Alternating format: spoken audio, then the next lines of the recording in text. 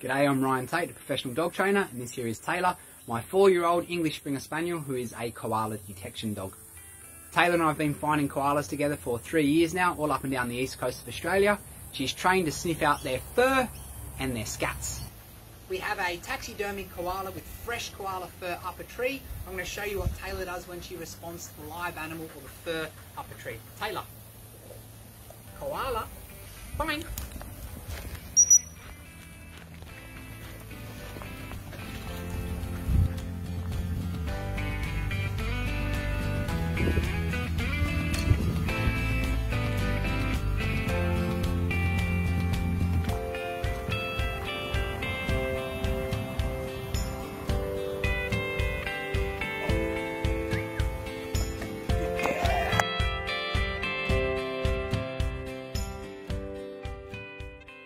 In ideal conditions, where the air is still, the smell of the animal actually drops down from the tree and Taylor can smell them. She'll sit right below them and point up to them and show us where they are. In high wind conditions or in difficult conditions, she's also trained to find their scats, and when she finds fresh scats, we can let the expert koala spotters know where the scats are and they will scan the canopy and usually find the animal.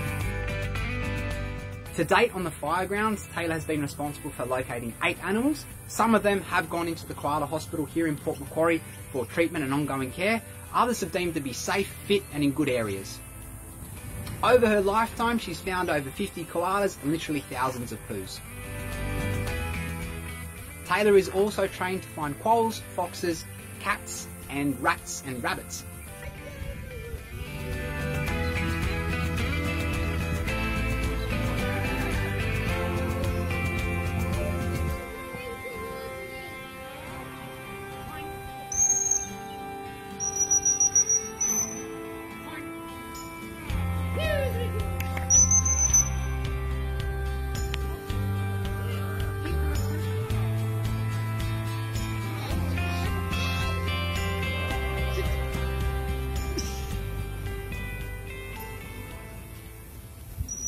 She knows, based on some verbal cues that I give her, as well as what equipment I bring and who I'm working with, what we're searching for. That means she is able to ignore foxes when we're looking for koalas, and vice versa with a variety of other animals. Koala. Ready? Koala. Fine.